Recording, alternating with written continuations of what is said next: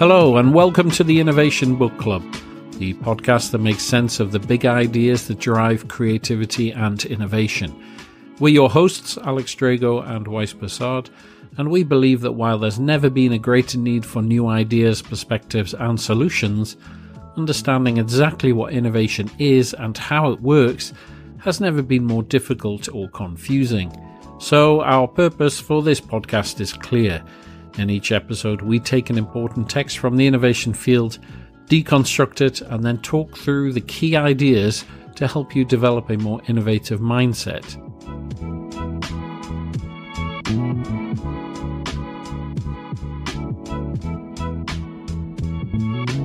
Okay, so this episode we're looking at Joseph Schumpeter's idea of creative destruction.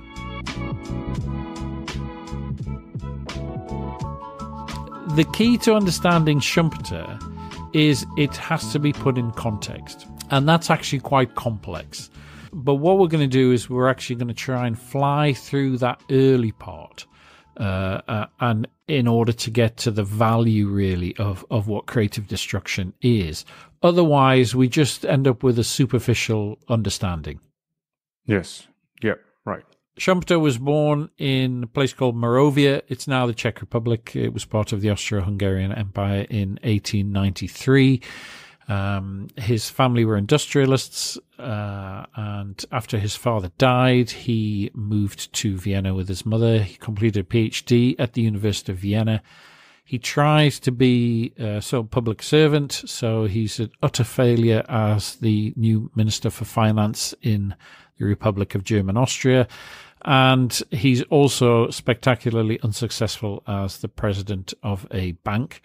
He then finds his sort of reason for being when he returns to the academic life. So he teaches in Germany, the University of Bonn, and then he also teaches abroad at Harvard University and also in Japan.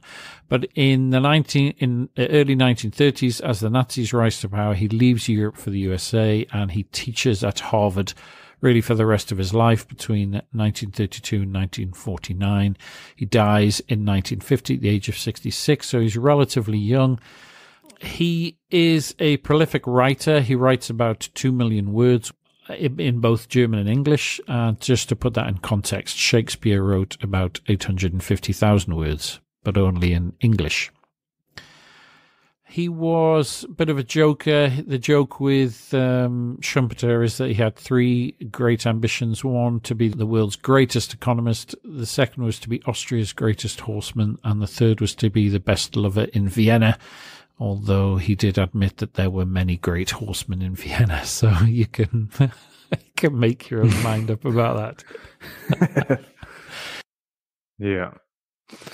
Funny. So Schumpeter is part of the Austrian School of Economics. So they're on the sort of right of the political spectrum. It's about the dominance of the market. But what separates the Austrian school is the idea that the individual is the most important actor in society. Mm-hmm.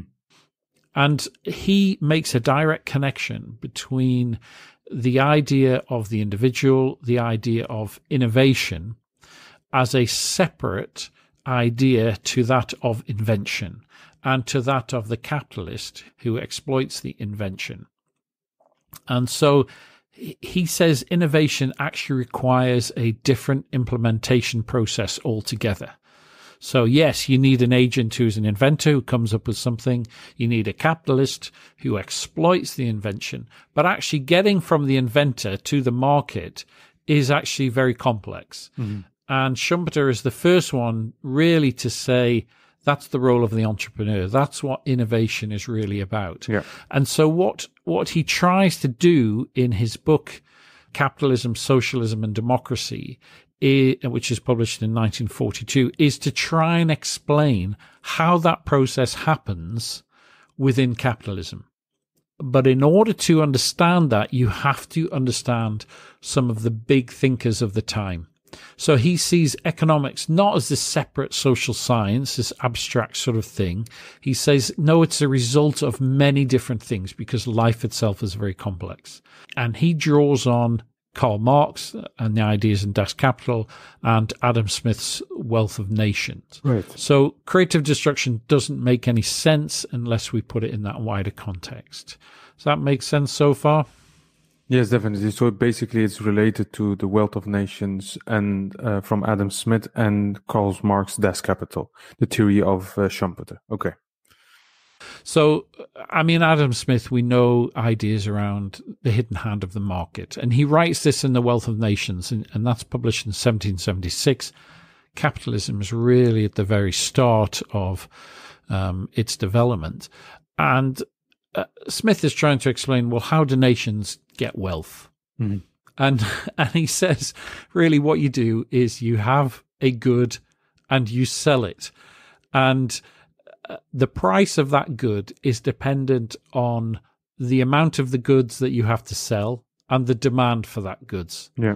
So the price then is where those two sort of intersect. If you have lots of demand, very little supply, price goes up.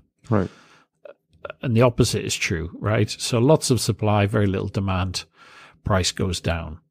And so Adam Smith produces this sort of playbook, which is how do you increase the demand? How do you increase the supply? And that's really the foundation of classical economics that really still rules our life today. Everybody intuitively understands about demand and supply. Yes, that's true. And besides that, it's the basic lessons you're being taught at a business or economic study. It's almost, besides being taught that in one of your studies, you're also being confronted in business itself.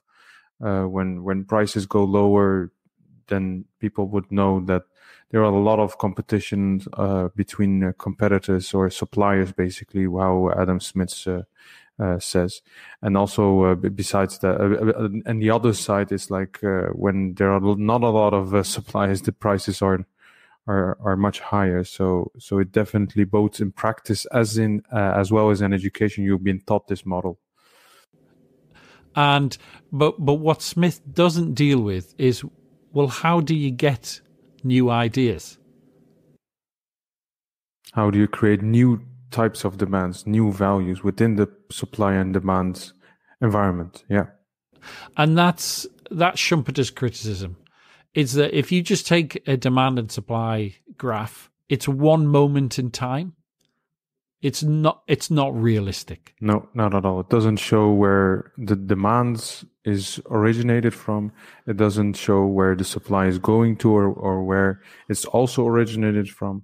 It's a momentarily snapshot. Yeah. So that's the first key idea. The second one is around structural weaknesses of capitalism, which Karl Marx writes in his sort of magnum opus, Das Kapital. Yeah. We need to differentiate between Marx and Marxism in Das Kapital and then what happened in the 20th century within the Soviet Union, because they are two entirely different things. Yeah. Yes, definitely. So Marx's critique about capitalism is that the famous phrase is everything that is solid melts into air. And what he means by that is that capitalism has this ability to sweep aside everything that's come before it. And it's just replacing it, constantly reinventing itself and just constantly creating chaos. Right. Now, the issue that Marx is dealing with is around, well, where does societal progress come from? And his issue with capitalism is that you have a capitalist, the same actor as Schumpeter points out, who is employing people to make things and sell them, right?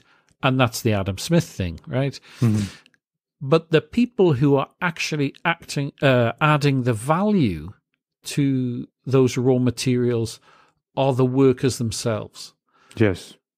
But the capitalist is the one who's keeping the profits. Well, exactly. It basically misses the social part within the capitalist equation. What is the human part of it? There is no human part, basically. And that's Marx's point. He's saying our idea of economic value and our idea of moral value have become separated. So it's okay to exploit people. Yeah, that's what basically his critique. Yeah. And the way capitalism works is that it's constantly adjusting to that, so that you are forever exploiting the proletariat in order to create the profits. Yes. Yeah. That Adam Smith is talking about in terms of demand and supply. True.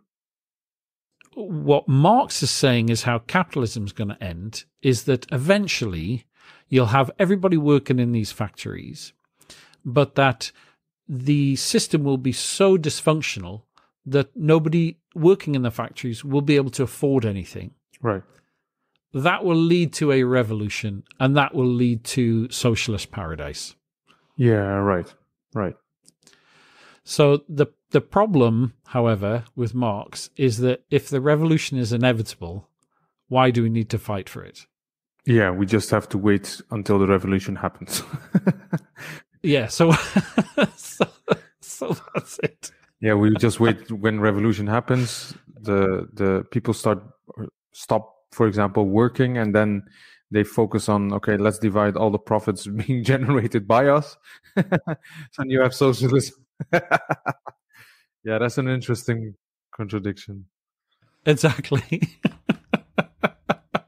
But of course, it doesn't work like that, of course. But what Schumpeter takes is the idea of demand and supply from Adam Smith, Mm-hmm. and the idea of capitalism's relentless ability to invent itself. And he's then trying to explain, well, how does capitalism actually do that? And that's really what creative destruction is trying to answer. Right. So to go back to Schumpeter, what we have is, within Adam Smith, is this circular flow. So all economic activities just are repetitive. They follow a routine course. We know the sort of demand. We produce a supply to meet that. We tweak it a little in order to make it optimum. All firms hang around forever. They're all competing on pretty much the same stuff. Everything is sort of in a state of equilibrium. Right. Now, Schumpeter says, well, this is just not how the world works, right? Because what really influences capitalism is not somebody moving a demand and supply graph around. Right. What's actually driving capital is this idea of the individual. Mm-hmm. Because they are the ones who are making the decision. And he says, actually, in order to create economic development, what you need is a dynamic state. And what triggers that dynamic state, what produces new goods, what generates new supply, is actually what he calls a spontaneous and discontinuous change in the channels of flow. What firms need to do is to come up with new things that change that flow, because by changing that flow, they are able to get more profits. A disruption within the circular flow, basically. That's right, yeah. And the way they do that is through 5 different means: new products, new method of production, new market, new sources of supply, and reconfiguration of the organization of the firm to actually take advantage of that. So new business model, new value proposition. Yes. So the role of the entrepreneur then is to come up with the ideas that are based around those 5 things. Right. They then produce it, and it's the capitalist who then scales that up and exploits that. Right. Yeah. For Schumpeter, what is driving economic development is not moving demand and supply. It is about what is driving the entrepreneur to intervene within the continuous flow. So Schumpeter says there is a circular flow. The markets are basically in a circular flow, and inventions, innovations happen when there is a disruption in the circular flow, and that disruption starts with an entrepreneur. So they are the ones who are taking the invention, they are reconfiguring it in a way that creates a new product, a new service, a new whatever, the 5 things that he says. Right. But then the capitalist is the one who exploits that. And then that's what creates that discontinuous flow. So the role of the entrepreneur is not a managerial role. Right. It's actually much more creative than that, and actually stems from their own personal drivers. Right. And he says these motivations are about the desire to find your private commercial kingdom, the will to conquer, the will to prove your own superiority, the joy of actually doing it, of getting things done, of, applying yourself. And that's a totally separate thing to handing it over to a manager who puts it in a business, in a firm, and then they exploit it using the Adam Smith demand supply. Yes, right. So what Schumpeter is saying is economic development comes from the creation of a monopoly. Right. The creation of the monopoly means you get monopoly rents, which means you're making more money, and that's what's driving the entrepreneur. Right. But under the Adam Smith model, where everything is at an equilibrium, that's not possible. Right. Yes. What happens then is you actually need this process of change. And that's what Marx was writing about and about capitalism. That's the idea that he takes from Marx. Right. So therefore, what you need is to create economic development is to support entrepreneurship. Right. To create new value, to create not only new value for a capitalist, but also creates a new value within the whole environment, the whole market. Right. And what Schumpeter says is that this happens in cycles. An enormous breakthrough is made. Mm-hmm. That gives birth to a whole other range of ideas that drives economic development. Right. So the steam engine, for example, once that technology is invented, it's exploited by many different sectors. Right. It follows, yeah. And then over time, the amount of monopoly rent that is extracted from that invention falls because of the equilibrium caused by Adam Smith's demand supply. Right. And then you need another invention. Right. So after steam, it became petrochemical or electrical, and happens again. The whole market changes, yeah. That is the gale of creative destruction. The winners of the gale of creative destruction are obviously the entrepreneurs and then the capitalists who are able to exploit that. The losers of creative destruction are those who are stuck in jobs which are no longer needed. Right, yeah. What Schumpeter is saying is that capitalism it's a form of economic change. It can't be stationary. It will always be moving because of the drivers of the need for economic development, of the need of the entrepreneur to express themselves. Right. And that revolutionizes the economic structure from within. It destroys the old flow. It creates a new flow. And that is what is at the heart of capitalism. So without that creative destruction, there is no capitalism. It makes me think about about historical inventions and all the changes certain industry went through based after a breakthrough invention. Like the combustion engine was created, and eventually it led to a supply and demand within the whole industry, and the other sub-industries were created. Metal industry started supplying things for the industry. The coal industry grew, or whatever it is. It followed afterwards, which created a huge smaller demand, but also smaller ones within other sub-industries. And the interesting thing is it's called the theory of creative destruction, but if you would look at it through history, then you would see that the whole industry changed. For example, you had the combustion engine, and look at it now. Now we are going to an electrical industry, whereby all the cars are becoming electric. So the whole industries are being shifted.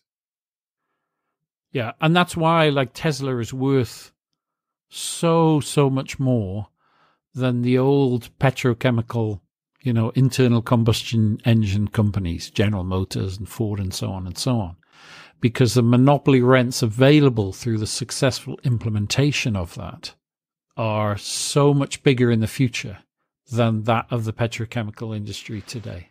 Yeah, exactly. And Elon is the example of we could use for the theory of Schumpeter, where he says like there's an intrinsic value of entrepreneurs who wants to change things, a new product or a new industry, whatever it is.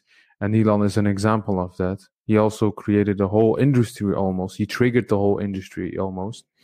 Yeah. So Elon Musk is not an inventor. No. But he is the individual, the entrepreneur driving the exploitation of the invention, which has happened, by many people over time, right? And so he is that entrepreneur hero. And that's why under Schumpeter, the hero of the story is the one who is creating this, long-term potential from an invention. Yeah, so basically a breakthrough invention that's been launched by an entrepreneur in combination with a capitalist who backs him up to produce it on a large scale, and with a expert, technical expert who can provide the quality, the true value of the product itself or service itself. And that's also the case from Elon. I remember an interview of him where he said the majority of the time he spends with his engineers to try to improve the product itself, and also he spends every week a certain amount of time with the directors or even the investors to talk to them how to scale the business more. So it's exactly the way Schumpeter describes the entrepreneur working. Yeah. Because Tesla can't exist without a network of electrical plug-in points. Yes. And so he can't do all of that. That needs to be created by other entrepreneurs. And together they sustain that cycle. Yeah, true. And Tesla is one, and Tesla in combination with all those other emerging electrical companies triggers other entrepreneurs to start finding new opportunities within the new market. I remember even a university, I don't know where it was, where they invented a new type of battery which could be used in cars to drive longer distances. Right. So I see more and more universities experimenting with batteries, how to save more energy in a smaller batteries and use it a longer time. So indeed, it triggers definitely universities. We see now entrepreneurs to start thinking about how to create value from it. Basically, it's the model of the wealth of nations model. So basically, a whole demand has increased in the electrical industry. So now the supply is responding accordingly. Right. But without the entrepreneur, you wouldn't get that. Exactly. You wouldn't be able to supply the demand without the entrepreneurs. You need that, definitely. Schumpeter, the reason that he thinks so highly of the entrepreneur is that the entrepreneur is the one who is recognizing the fundamental changes across society, seeing the potential, and then creating new products and services that can then be exploited. Yeah, I agree with that. And it's interesting how it says how the theory it's called creative destruction. And while talking now about the electrical industry, it shows how it destroys the previous industry. When Schumpeter is writing this in 1942, obviously the world is at war. You've got an ideological war as well as a physical war. So you've got capitalism in the West, you've got Nazism in Germany, you've got socialism in Russia. Mm-hmm. And what he's trying to say is, look, if you want to save capitalism, this is the way to actually do it. So you need to put it in the historic context. Right. But he does add a warning. He does say that he thinks what will happen to capitalism is that it will be replaced essentially by what he calls corporatism. Right. So if you have to have monopolies to create economic development, create jobs, and so on, then they will exert their power over the nation state and eventually influence the decisions of the nation state for their benefit. And he says what will actually happen is that, for want of a better expression, liberal influences will then say, hey, capitalism is wrong. These people have too much power. Right. What we need then is a socialist welfare state in order to take care of us. And for him, that's how socialism happens. Right. And that's why, Americans, I say Americans, there's obviously 300 million of them, but that's why those on the right of the political spectrum in America think anything that isn't the free market is socialism. Yeah, that's true.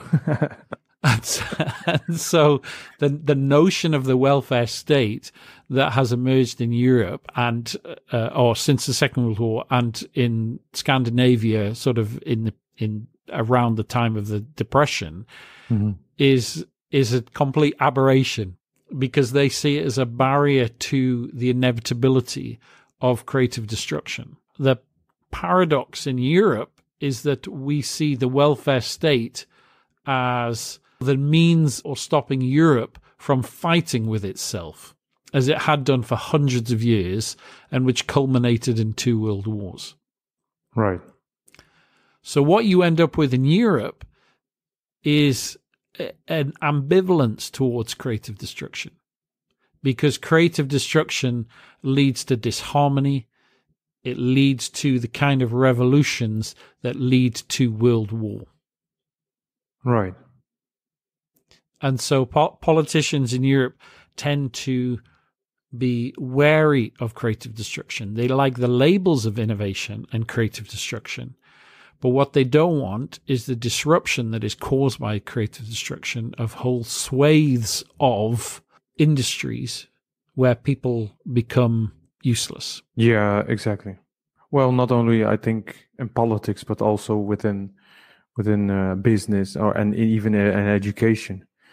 The label itself is really nice, and the practice or the trainings or the workshops or the ideas itself are really nice to talk or do something about innovation, but within the borders of the current industry and the current way of working, without disrupting a lot. And what Schumpeter would say, or fans of Schumpeter would say, well, that isn't innovation. That's not creative destruction. That's research and development.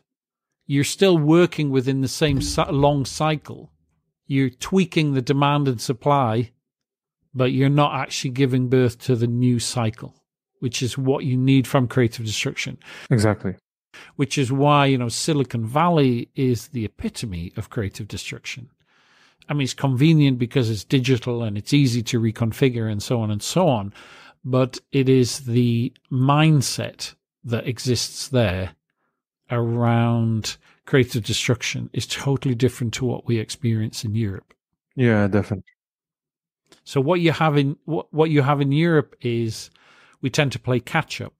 So we wait for Silicon, and I'm sure it's not just Europe, but we wait for Silicon Valley to invent something, and then we tweak it and do our own model. Yeah, that's true. And that's what I'm seeing a lot in the Netherlands. And a lot of companies I see here that are mainly focusing on copying startups or companies from the US when they would not move themselves to Europe. And even I think it's a rocket company. I'm not sure it's a German. I'm not sure where they are based, but it's a company who specializes in creating profitable businesses. But if you look at their portfolio, it's basically copies of successful businesses in the US. Right.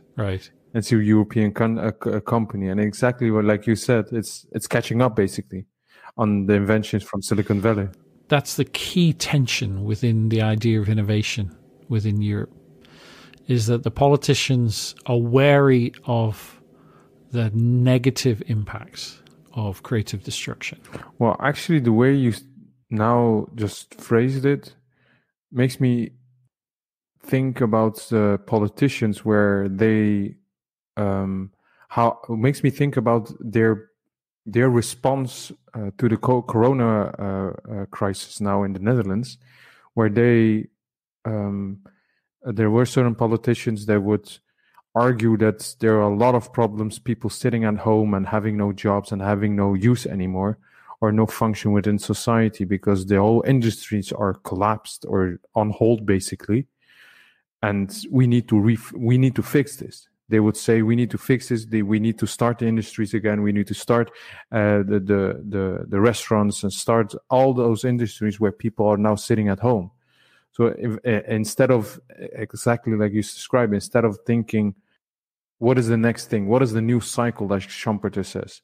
And based on the new cycle, maybe we should think about how, or even thinking about the new cycle, creating the new cycle, to make eventually these people, I don't know if it's a good phrase, but making them useful again in society, giving basically new types of jobs.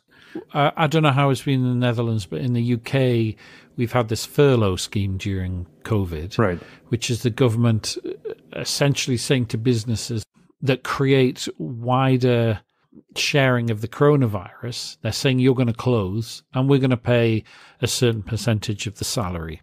Right. So you're paying people to sit at home. Yeah, we had the same scheme here. Yeah. Right. And obviously the reason to do that is to stop the wholesale, falling apart of society, where an increasing number of people live hand to mouth month by month. They don't have savings. There's not going to be jobs for them. So you'd pretty much end up with at the worst case, social unrest, and on the best case, people going back to work because they have to earn money. Right. But at the same time, you're paying people to sit at home, not being productive, either in the Schumpeterian sense of inventing new things, new innovations, or in the classical economic sense of driving growth through demand and supply. Yeah, that's true. Yeah, and it reminds me of it makes me think about certain entrepreneurs that do respond to the crisis as from an opportunity point of view. Like I've read, I think yesterday, about someone who has started a company whereby he connects companies where people where companies where they ask their employees to work at home, and now but certain people weren't be able to work at home because they had large families or two small houses, or no offices as their homes. So this company, a new entrepreneur started a company where he links those people with hotels, and he asked hotels, change your rooms and offices so they can work on a daily basis and rent that out to their companies itself. Right. Yeah. Great idea. Yeah. So this is an example, I think, exactly like Schumpeter explains, of creative destruction. Like the whole industry, the hotel and the office worlds are being combined to a new way of working. This entrepreneur can be part of the change of the new cycle, which probably will emerge after or during this corona crisis. That's a perfect example. The innovator is responding to the external environment, and they are reconfiguring their resources. Exactly. And the way also the whole hotel industry is responding now. Many hotels are just waiting until they are open. But that one particular group of hotels responded through this entrepreneur. Okay, we are going to supply office spaces, flexible office spaces, to people who are not able to work at home because they have to work at home.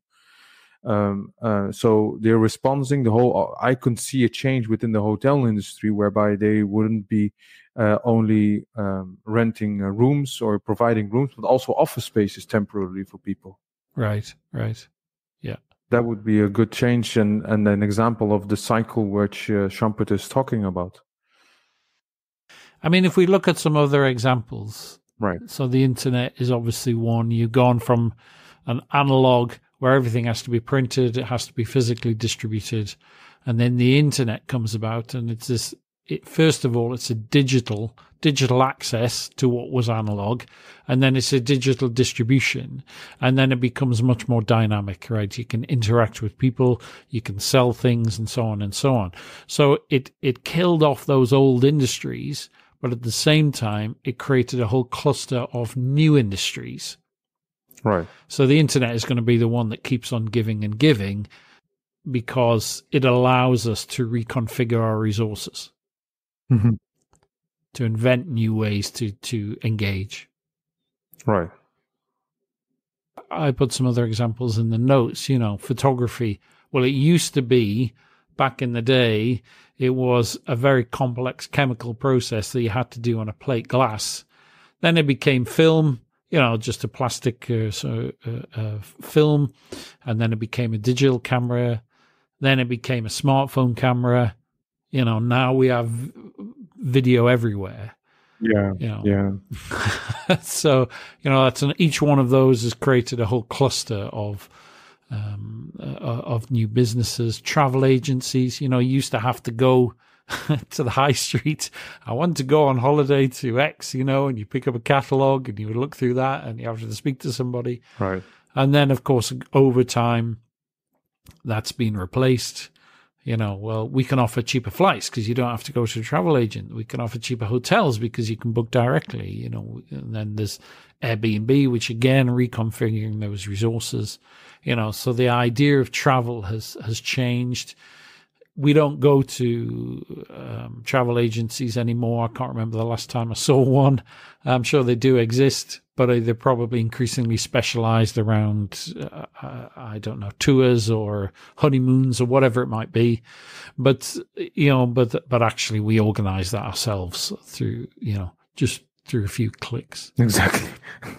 The Netflix effect, right? We used to be that there was only two ways to consume audiovisual media. You would go to the cinema, or you would watch it on the TV, right? And then it was, we got this thing called video, or we got DVD, and now it's everybody can set up a media company, and you don't even need a platform to distribute it because the platforms already exist. True. Yeah, definitely example. Yeah, but in each case, they've given birth to a new cluster of industries. So that the tension, though, for if you're in the policy sphere, if you're a politician, is when do you embrace the new things? Because if you embrace stuff that causes people to lose jobs without saying, we've got a whole new cluster coming, right, then you look like an idiot. Yeah. So how do you manage that? And, Schumpeter would say, Brexit is not creative destruction, it's just stupidity, because there wasn't a plan. Right. There wasn't to say, here we've got a long cycle, we can see this, what's emerging. This is going to be our cycle. No, there wasn't. Yeah, it's just like people say, well, you can't make an omelette without breaking eggs.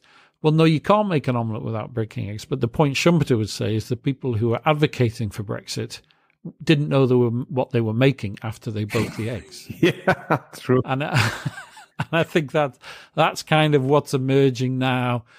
Is it teething trouble? How long will it take to solve? We don't know, but it's a case where the politicians didn't really align with the way that economies function, because the driver for Brexit was not economic, it was political.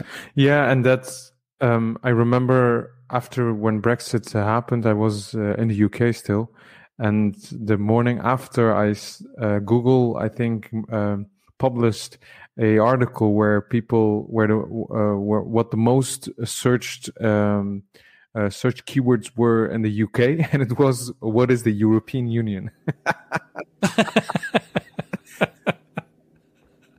I remember the day after I was going to visit some friends, and I'd got on a bus to get there, right?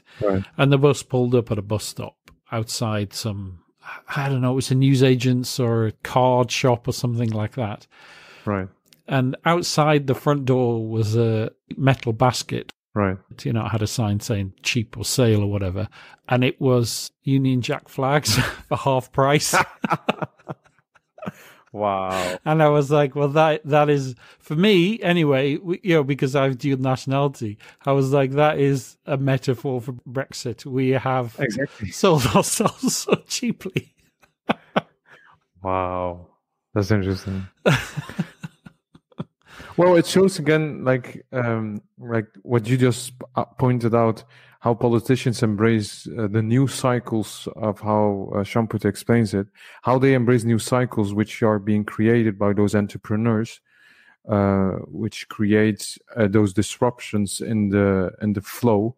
And is it interesting? But because it reminds me of I don't know how I came up with the idea. I read it somewhere, or I heard it from some scholar, but he said that when in any economic changes by IT or AI, there people are going to lose certain jobs because it's being replaced by robotics or robots or AI, whatever it is. But it doesn't mean they are not able to work anymore. It means that they are going to, they have to do certain other things. For example, he said, if AI is going to replace administrative, repetitive tasks, that means those people, yes, they're going to lose their job, but there is going to be a new, by replacing this, there's also a new opportunity to manage these AI systems and robots. Because eventually, when robots replace those jobs, and somebody has to manage these jobs, these AI systems, somebody has to create these AI systems. I understand, of course, that there is a huge gap between the knowledge you need and the complexity in thinking between managing AI systems and doing repetitive tasks, but it doesn't have to destroy jobs for itself. And coming back to the politicians, it's interesting how they deal with it while knowing that yes, when markets changes, jobs are being destroyed, but other jobs are being created. The challenge for politicians is they work in a 5-year cycle or something.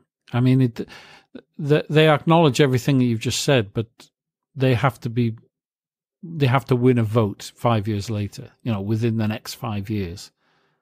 That's true.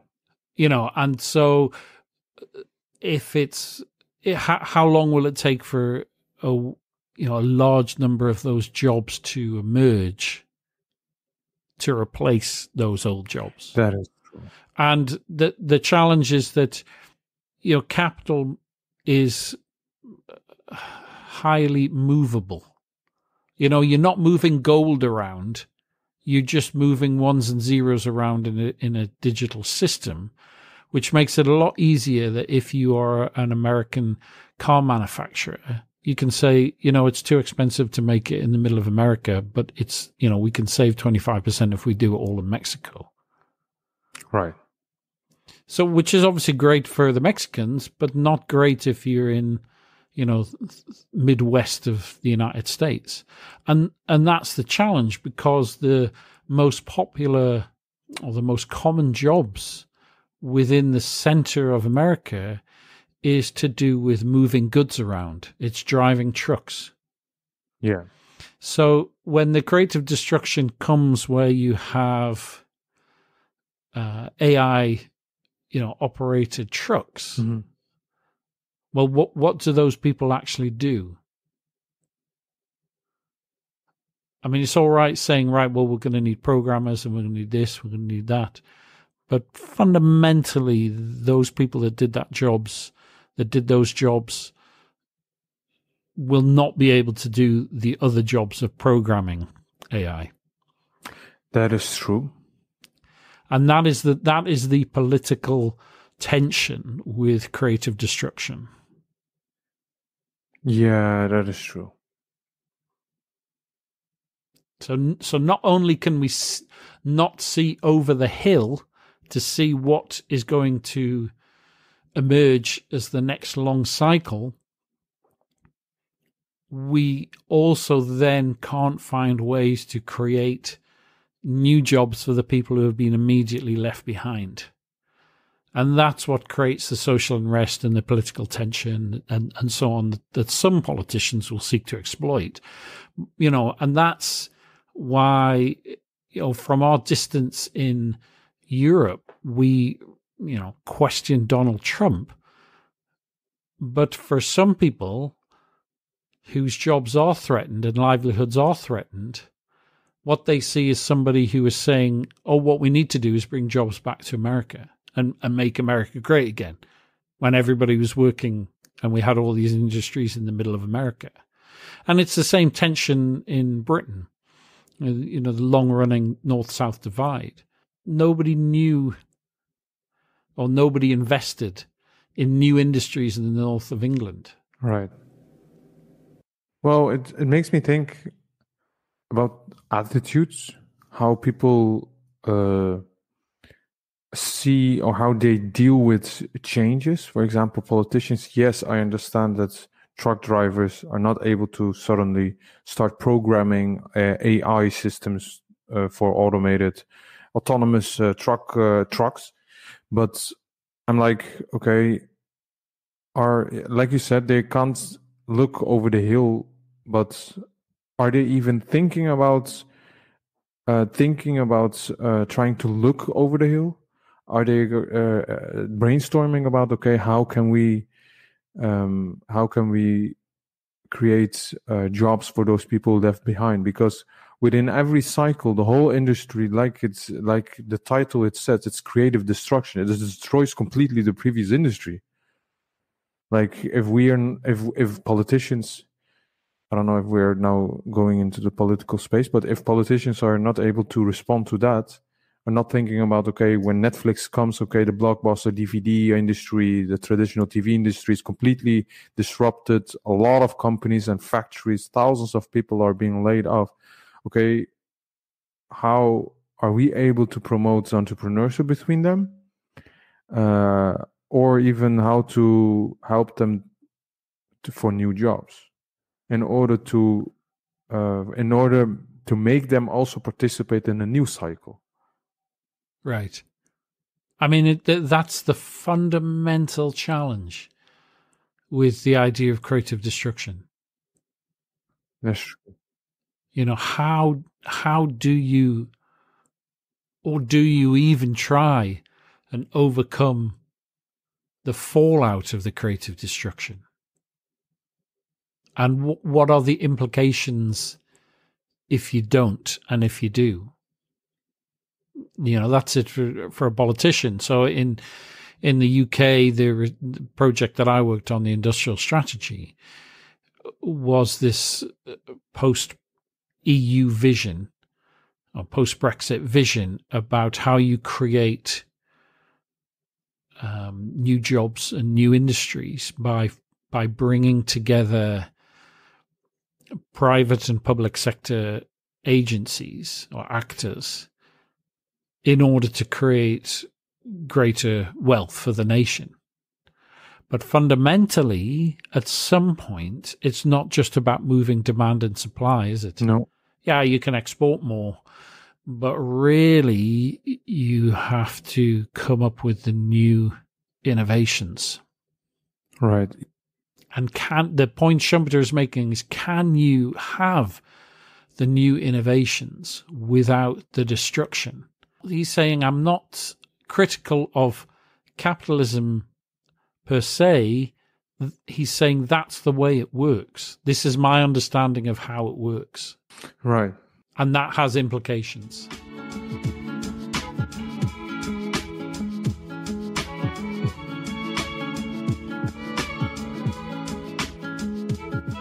I had a telecom business where I sold batteries.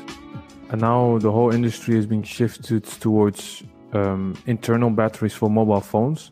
And besides that, batteries are being so dirt cheap that they're not replaced anymore. So if I would have had that company still, and then the industry has changed towards a single use of batteries or phones, or it's so cheap that they're not replacing the batteries anymore. So like how would I respond to the change as an individual? Would I would see the change in the industry. That would be a challenge to think about what I could do as an entrepreneur. Right. Because like I've had my phone now for 3 years or something. Yeah. The battery is going. I've not thought about, can I just replace the battery? Exactly. I've just thought about how cheap is the next phone that I need to get, Exactly. Like even now, I'm as a business analyst, I'm in the previous months, I'm thinking, okay, what will happen if they would also automate my job? If they would automate how you could, basically my job is about how to help teams work efficiently, work more effectively. And let's assume that within the next 10 years, in the telecom industry I'm working now, everything is going through a system of processes where everything is efficient, 99% effective. Then I would lose my job. But how would I respond as an individual to the change or to the new cycle? So if I look to the Schumpeter's theory, he says our entrepreneurs should there should be disruption in the flows. Well, I suppose the challenge for you would be, assuming you wanted to stay within that analyst sphere, is how do you automate the analyst function and then sell that at scale? That would be the Schumpeterian response, right? Right. You're not playing in the management capacity. No. You're playing in the entrepreneurial capacity. Right. I need a technical expert who would help me set up that system, and I would need a capitalist who could help me to scale this up. Right. Interesting. And that's why innovation, entrepreneurship is different to execution. What do you mean by that? So executing what you already know how to do, that's the Adam Smith demand supply. Tweak a bit of this, tweak a bit of that. Yeah. We increase next quarter or next year or whatever it is, right? Exactly. But really, when it comes down to it, you're still the same analyst. You're just a little bit more efficient, a little bit more cheaper, or you have a little bit more capability or capacity. Exactly. Right?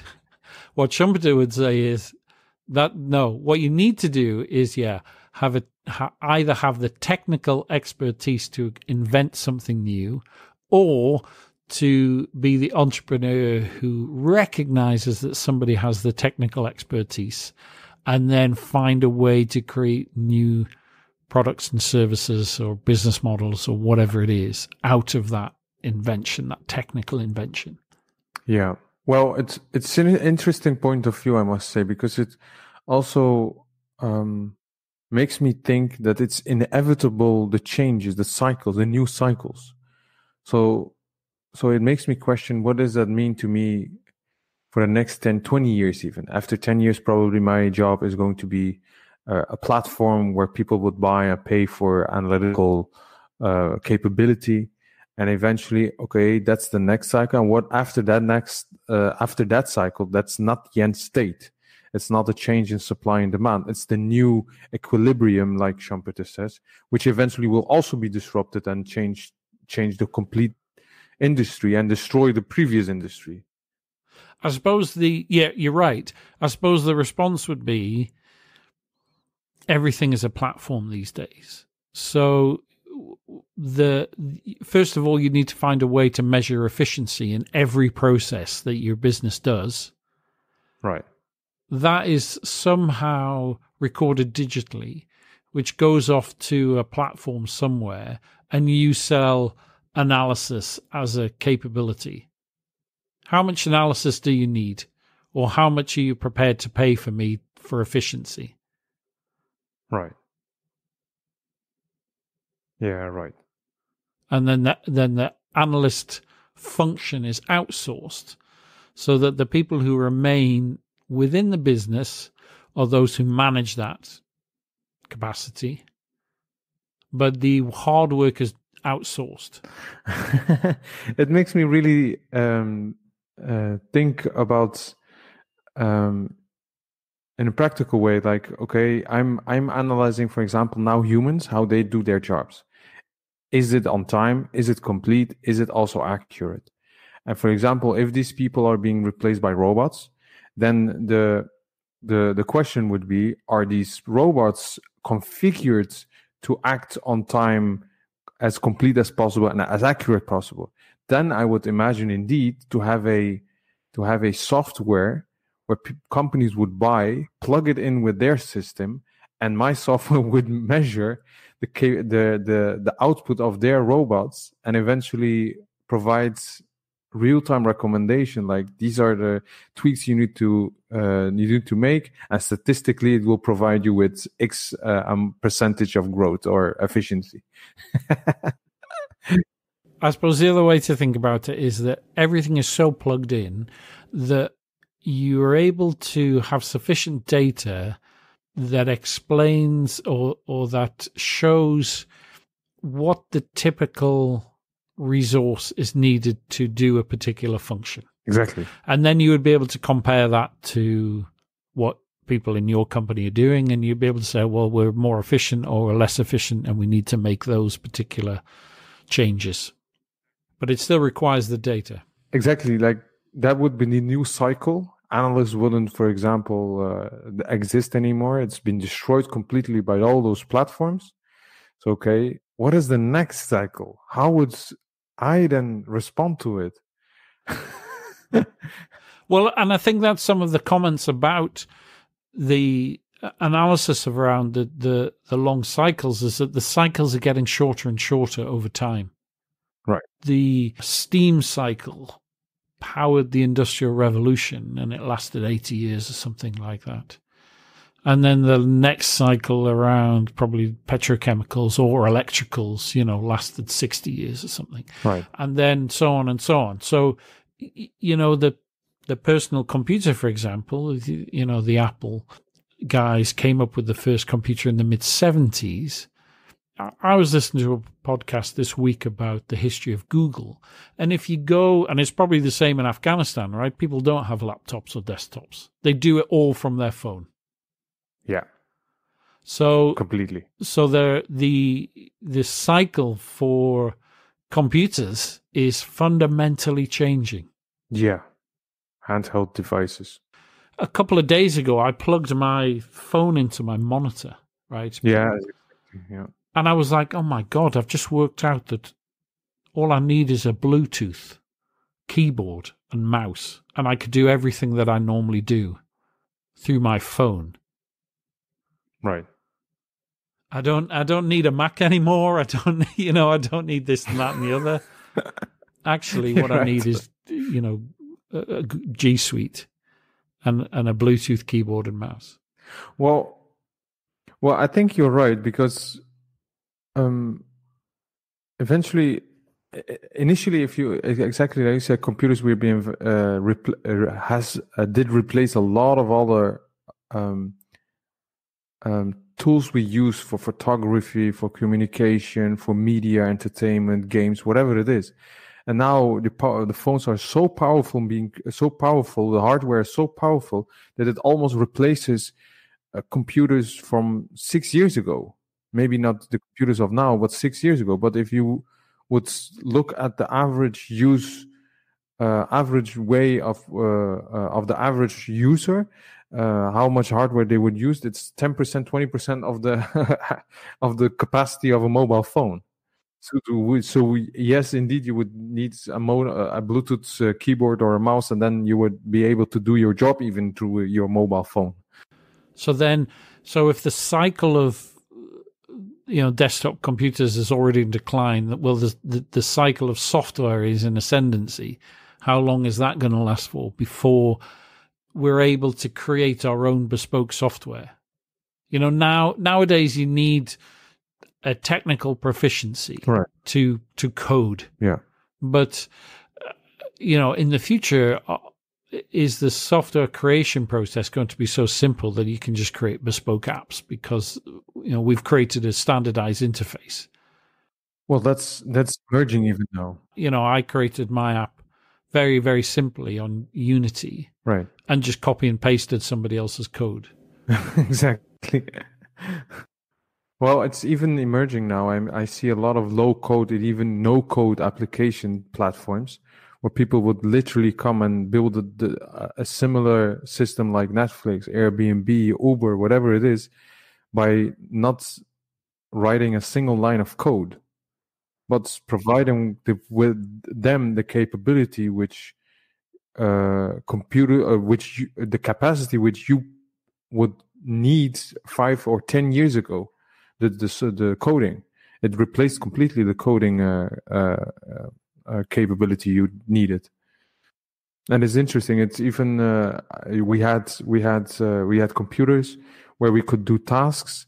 Then we had software to do tasks efficiently, and then we needed people to create those software. Now even we replace those people who created those software with systems that are already platforms where you just have to register and it's completely outlined. This is the process.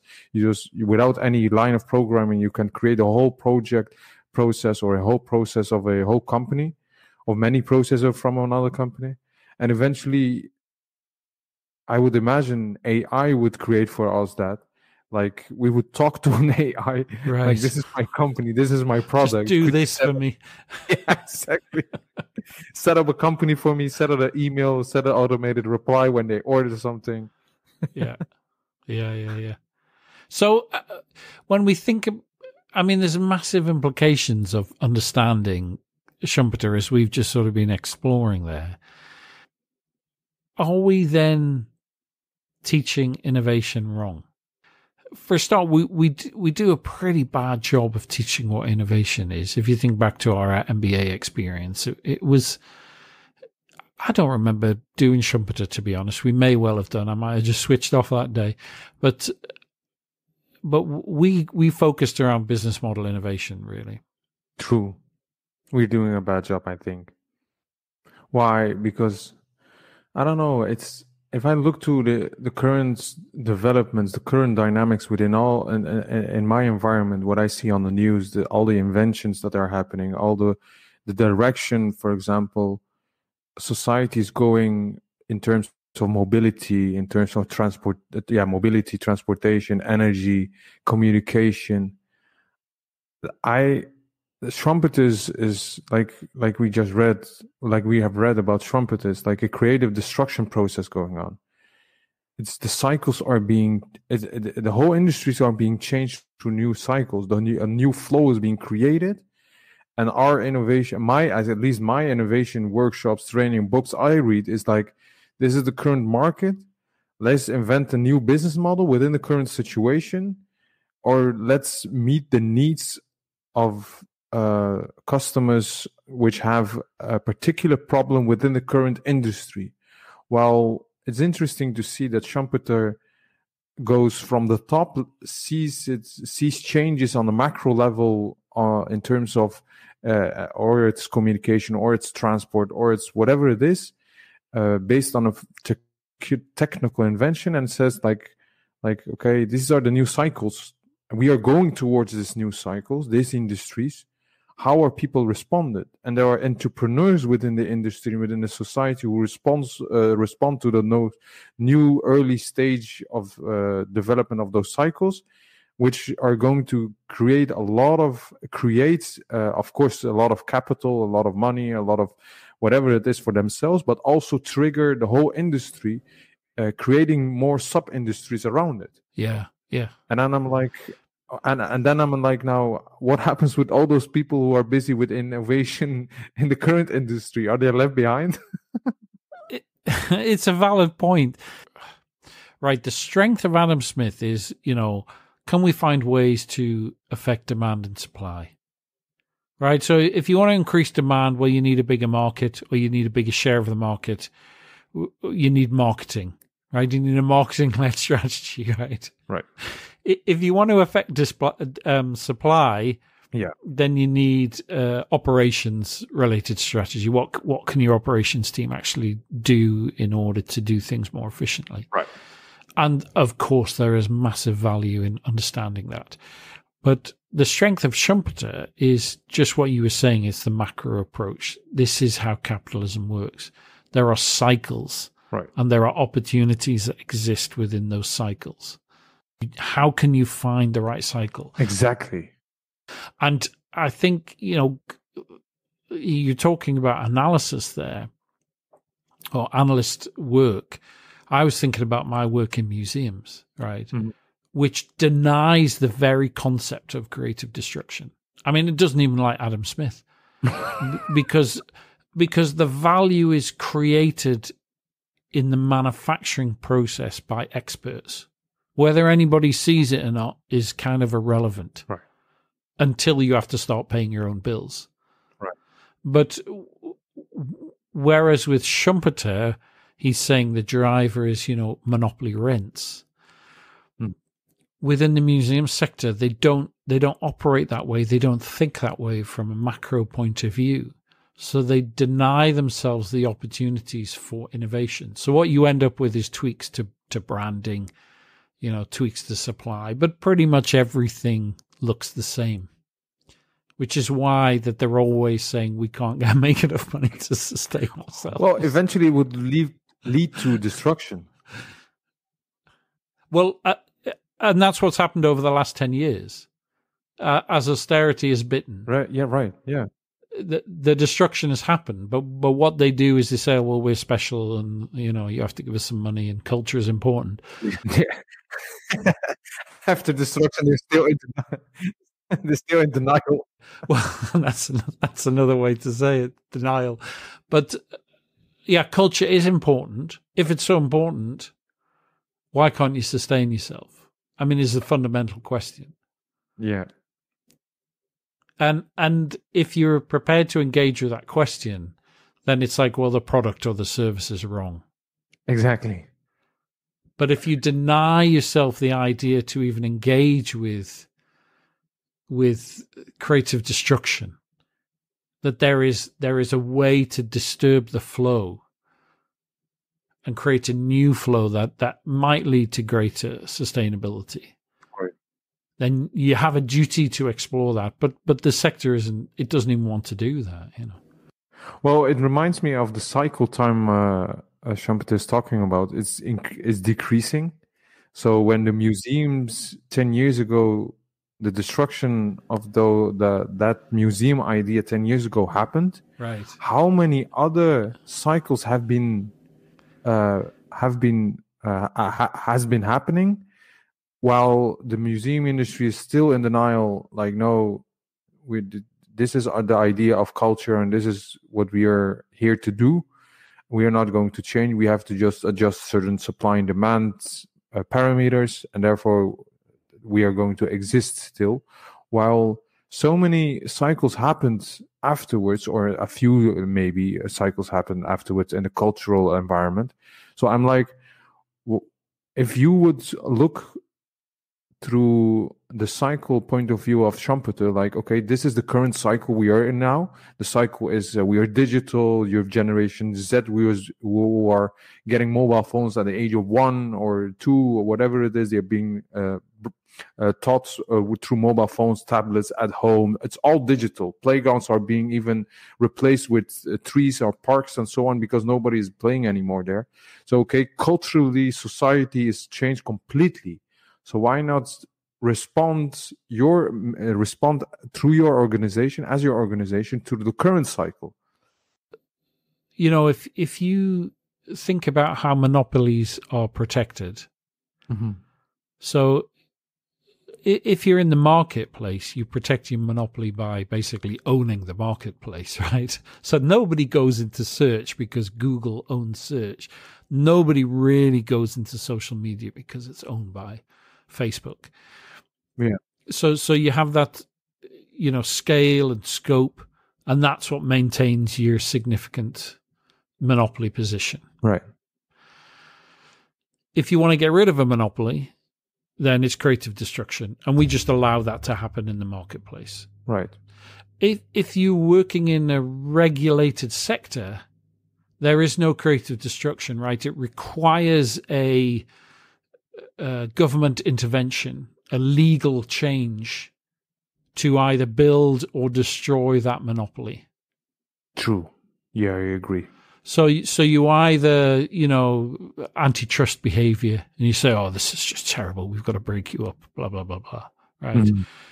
You know, or you place so many regulations that if you want to be a museum, you have to be a charity, you have to be, you know, this, and you have to be that, and you have to be signed off by so-and-so, and blah, blah, blah, blah.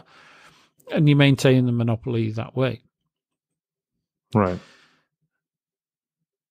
But the challenge in museums is they don't recognize that they're now playing in the marketplace. There's still, you know, the culture is that, well, we're still this different thing that existed several years ago.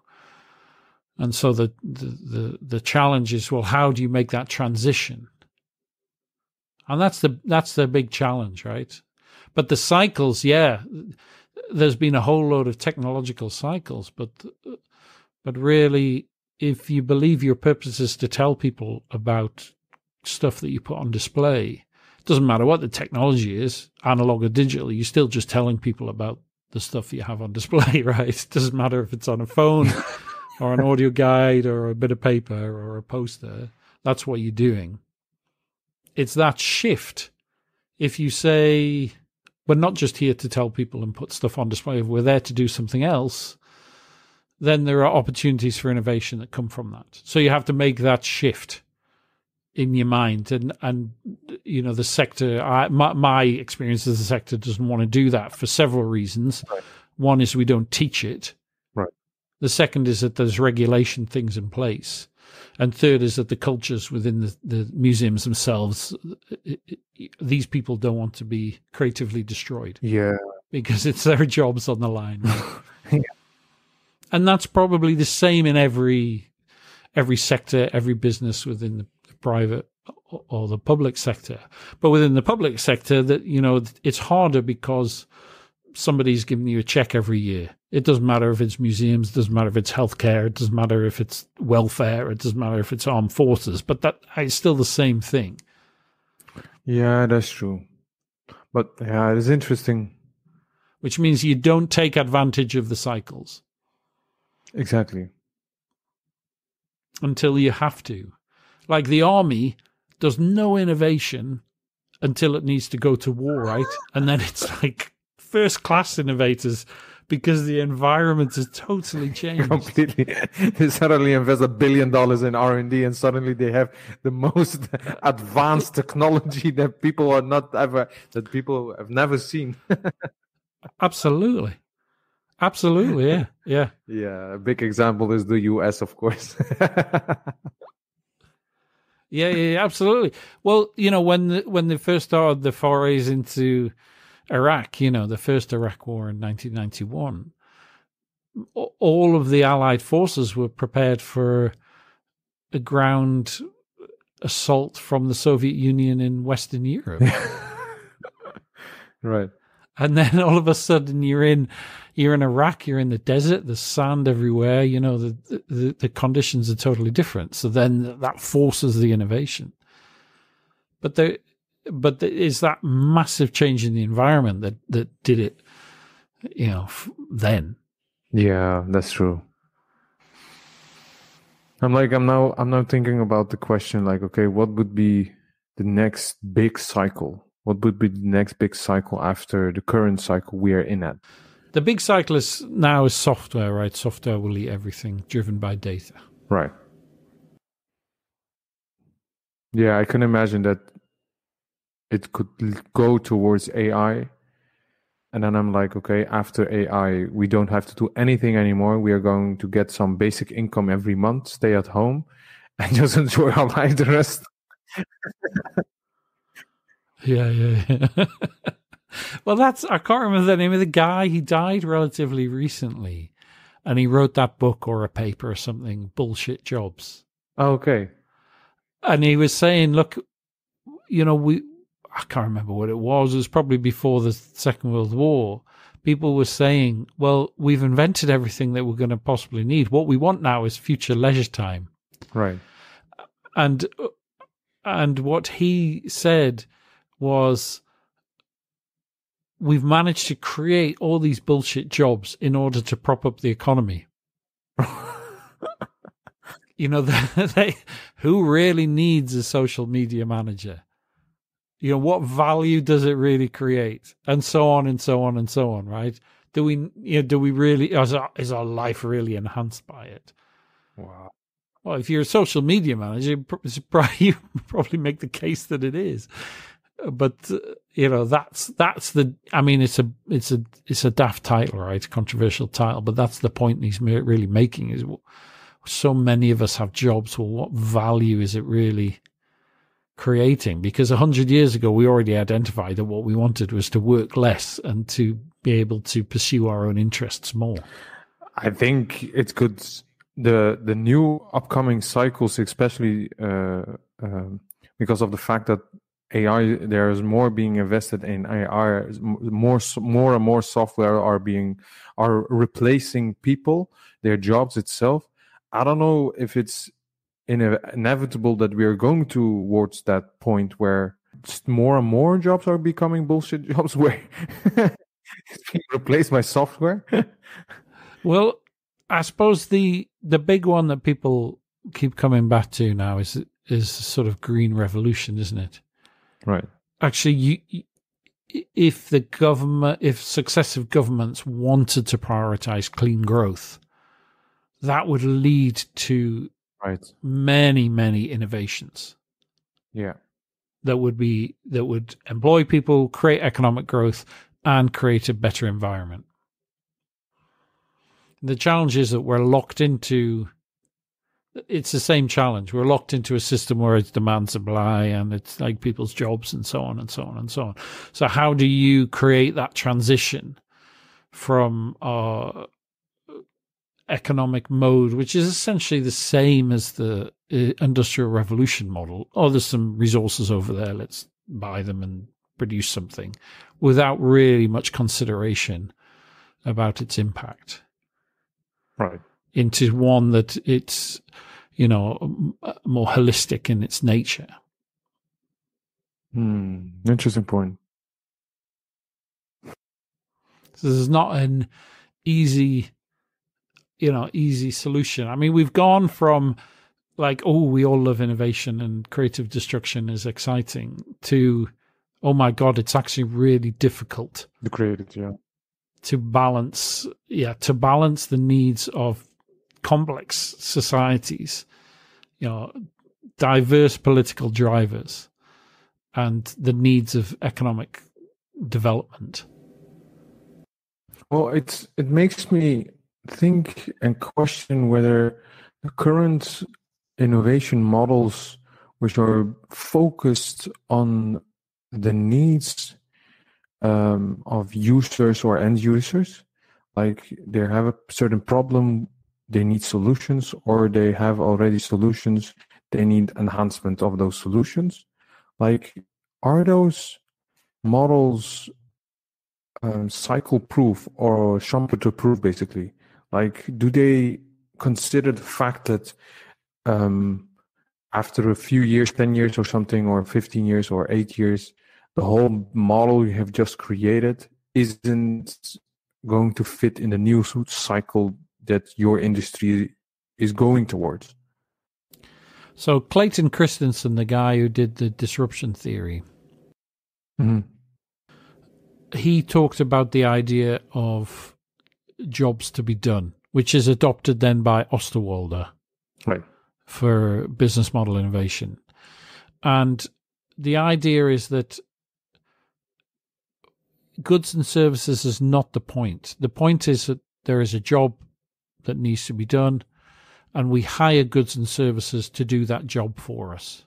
So therefore, innovation comes from being able to identify what people's jobs are and then developing an efficient and effective means to do that. And that's the universal driver for coming up with an innovation. Well, what does it actually do? Yeah. So whether something lasts for 10 years or 100 years, does it do that job? Right. Still. Right. And then you can use different means in order to lock people in, right? So people will always need to shave. Yeah. But for Gillette, it's much easier and more effective for them to lock people in by selling cheap razors and expensive blades. So you're locked into their system. Exactly. But what then happens is there a technological or a market development that then allows an entrepreneur to come up with a different way that would break that cycle? Exactly. But the job is still the same one. Yeah, that's true. And then I'm like now questioning, like, is it relevant to consider the cycles, the disruption in the flows of the industry, like Schumpeter says? It maybe these current innovation models helps you to create a startup or create a innovation which could lead you to a nice company where you could get rent from the monopoly you are going to create. So yes, and if you personally consider the fact that that after 5 years or after X amount of time, there is going to be a new cycle. So sell your company and start a new business model. Yeah. Well, I think that's a really interesting thing. When you talked earlier about Elon Musk, right? And he has been remarkably successful because he did PayPal first. Right. And now he's done Tesla. And, and after that, he's going to go to Mars, right? And then he's going to do the Hyperloop and so on and so on. But there are very few entrepreneurs that can jump between products or services in a completely different way. That is true. If it was that easy, everybody would be doing it. So there must be something about entrepreneurship that is about timing, getting on that wave at the right time. Exactly. Yeah. And other factors, is the capital available? Have you had the right technical background to recognize the opportunity? And so on and so on, That's true. I think you're touching on a good point, because I just Googled Elon Musk's founding companies, and he started in 1995 Zip2, company who zips files, and then eventually went in 1999 he created PayPal, 2002 SpaceX, 2003 Tesla, and then SolarCity, Hyperloop, OpenAI, Neuralink, and then the Boring Company, the most recent one. And I'm like, yes, I agree with you that he definitely finds opportunity in all those new cycles. So, for example, there would be a reason why he started OpenAI in 2015 and not in 1998 or something. Right. This is the stuff of movies in 1998. Exactly. So I think he definitely taps on the opportunities within the current cycle, where he sees and recognizes the opportunity, and his environment definitely helps him create those companies, because there is a reason why the majority of inventions or innovations happen easily in the US and not in Europe or Africa or Asia. Yeah. I mean, there's all kinds of factors. Exactly, and there you have, for example, if you invent something in Silicon Valley, the chances are high you would speak on a weekly basis to investors instead of if you lived in the Netherlands or even in Asia or China or something. You wouldn't be able to talk easily to investors to help you.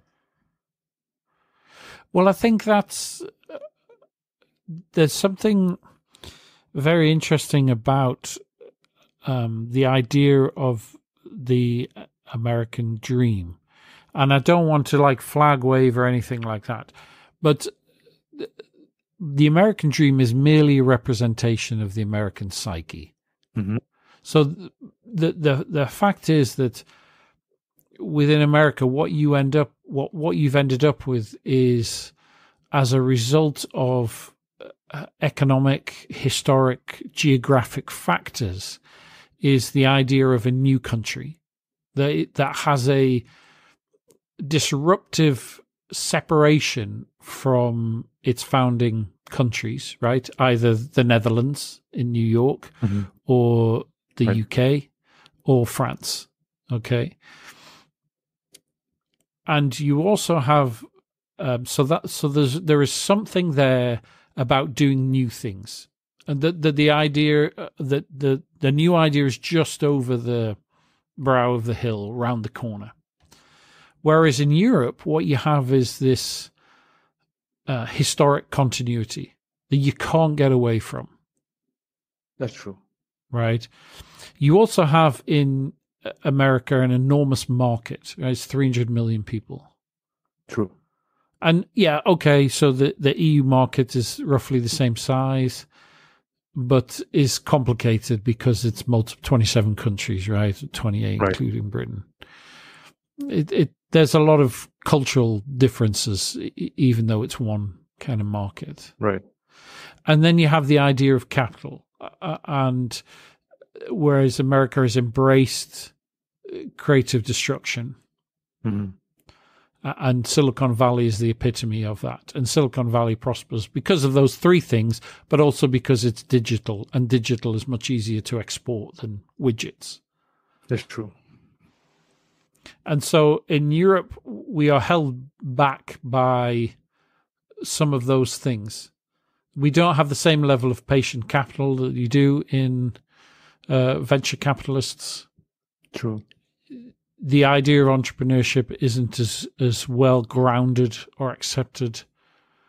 The idea of a dream, an American dream of this, what Schumpeter was talking about, this ability to be able to get ideas above your station, right, and go for them. Right. And then, finally is the sort of historic and cultural continuity that we have in Europe. Right.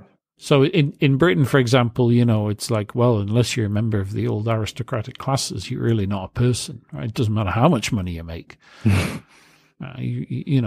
Whereas in sort of the heartland of Europe, the concern is around, we don't want creative destruction because it might lead to another conflict, war conflict. Yeah, that's true. I recognize that a lot. And the tensions the EU is trying to balance is that you have a wide range of political viewpoints. Right. Different social histories. And but an overwhelming need for economic development. But the overwhelming need for economic development doesn't negate the other two to allow creative destruction to happen. So you get lower growth, yeah, and a preference towards R&D rather than hardcore innovation. Yeah, true. And it's regulated a lot. Right. So it's like they like controlled innovation, controlled breakthrough innovation even, without a lot of disruption. Yeah, you're right. They allow it, but they wanted to go through a controlled process. A controlled process of scaling. Yeah.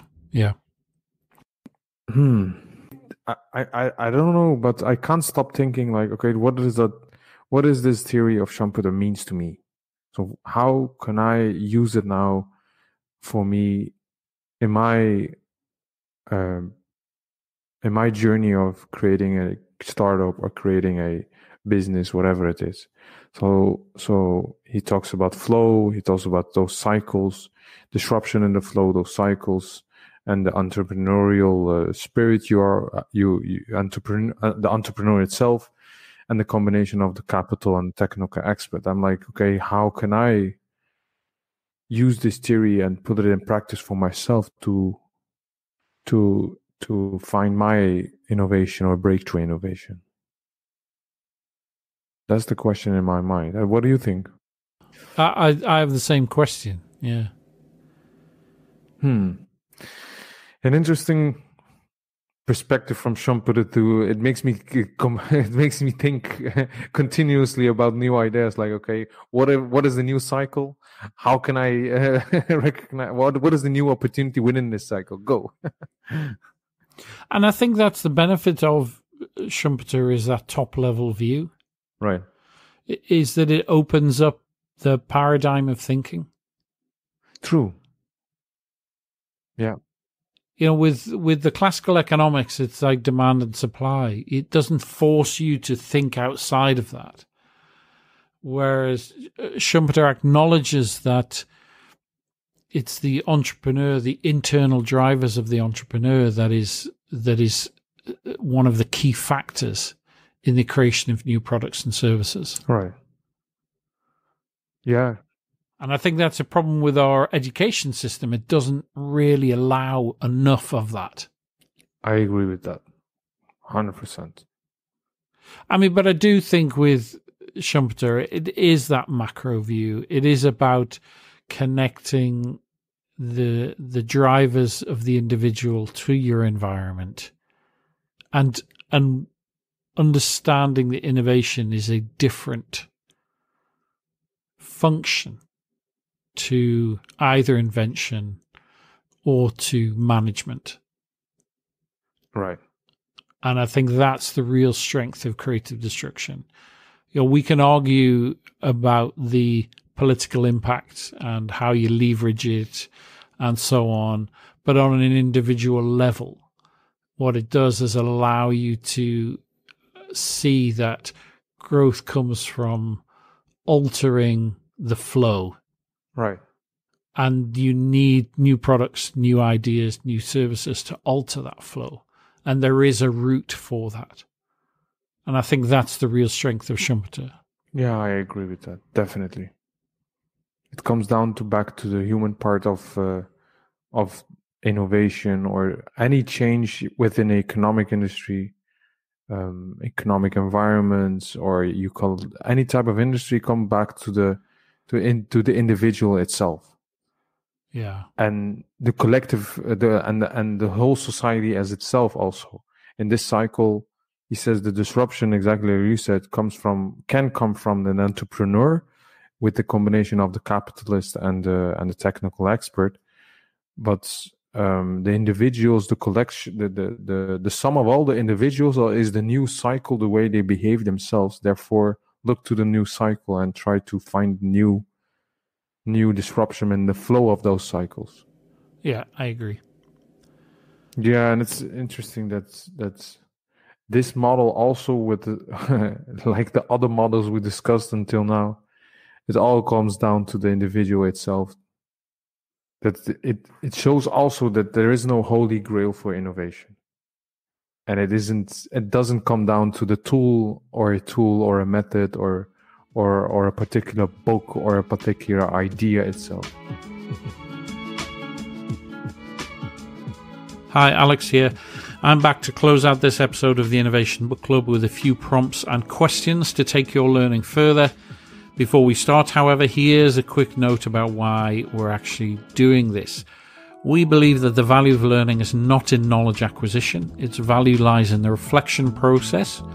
When you judge the value of the knowledge that you've been exposed to, you understand how that analysis changes your view of the world, and then ultimately how that knowledge and understanding increases both your capacity and capability to engage with and shape the world around you.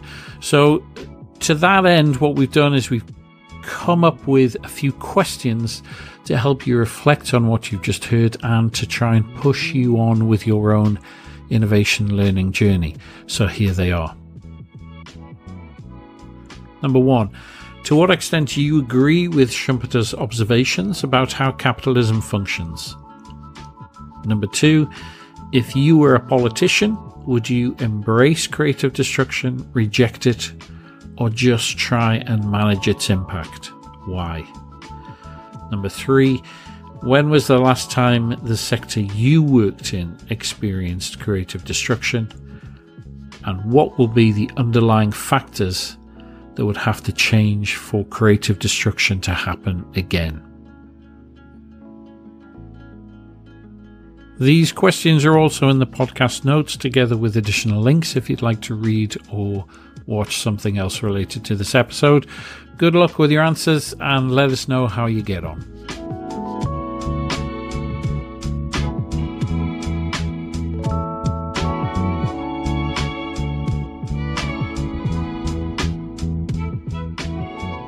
Thanks for listening to this episode of the Innovation Book Club.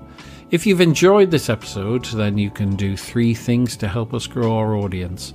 First of all, please leave us a 5-star review on your podcatcher of choice. This helps to feed the algorithm. Second, share this episode with your friends and colleagues if you think they would benefit. And finally, if you'd like to listen to all future episodes of the Innovation Book Club as soon as they're available, then please subscribe wherever you get your podcasts. In the meantime, take care and we'll be back soon.